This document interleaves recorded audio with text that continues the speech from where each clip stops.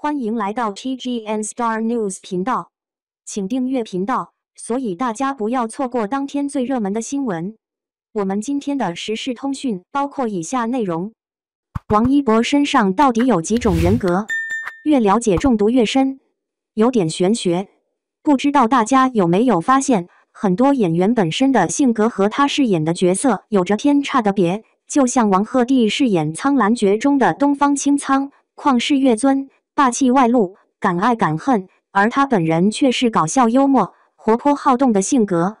但很奇怪，王一博饰演的每个角色性格都不同，却都能在他们身上找到王一博本人的影子。人间至味是清欢宅至味自信傲娇，超强商业头脑，活力四射，痞帅痞帅。陈情令蓝忘机不卑不亢，清冷贵公子，寡言少语。冰与火陈宇阳光帅气，冲劲十足，正义凛然，肝胆热血。有匪谢允出世旷达，潇洒不羁，运筹帷幄，话痨灵动。风起洛阳百里弘毅超高智商，性格坚毅，原则性强，偶尔奶萌奶萌。无名叶先生忍辱负重，亦正亦邪，默默无闻背后努力，目标坚定，有信仰，冷酷忧郁。长空之王雷雨阳光健朗，自信不服输，热血冲动，有责任心，勇于尝试，敢于突破。这么多作品，每个角色是独立的，也能一眼看出来他们的不同，却都能从王一博身上找到他们的影子。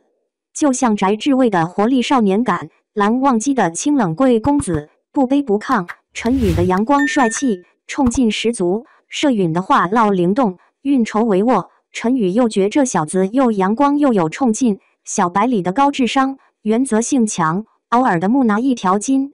到了电影作品，叶先生的冷酷忧郁，目标坚定和雷雨的责任感与勇于尝试，敢于突破等等。每一个特质既是人物角色的，又是王一博本人的，就好像每个角色都是一个个碎片，最后拼凑成一个完整的王一博。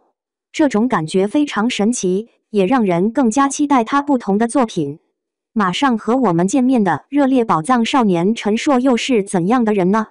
或许很多朋友和我一样，谈起王一博时，只想得到全面发展，要啥会啥，很难给他的性格和整体形象定义，因为他的性格中有很多矛盾的面，又酷又甜，又高冷又爱笑，又拽又萌，王甜甜，酷盖，奶萌奶萌，高不可攀，贵公子，小王子，王对对，人间妄想等等都是他的形容词，这就是网友们所说的一人千面吧。果然不愧是你。接下来我们一起欣赏一下百变一博的盛世美颜吧。哈哈大笑的他，白牡丹时期的他，爱豆时期的他，酷盖的他，霸气侧漏的他，王甜甜，蠢萌蠢萌的他，搞笑的他，性感的他，一人千面王一博。其实很多网友应该和我一样，被他吸引的点并不在他的颜值，而且他百变的性格，专业的业务能力，不服输的精神和热爱什么就能做好什么的拼劲。也发现自从火了之后，小宝的笑容越来越少，私生活、一言一行都被放大关注，没有槽点就被黑子们死抓学历，明明他就是原唱的歌曲，还要被吐槽是假唱，拿着各种小细节去膈应他，即使他本人意志再坚定，多少也会影响到他的心情吧。希望这个优秀又正能量的人能被这个世界善待吧。另外，期待7.28号他的新作品，热烈给我们带来不一样的他，也让我们能更了解他。感谢您观看视频，请订阅我们的频道以支持我们。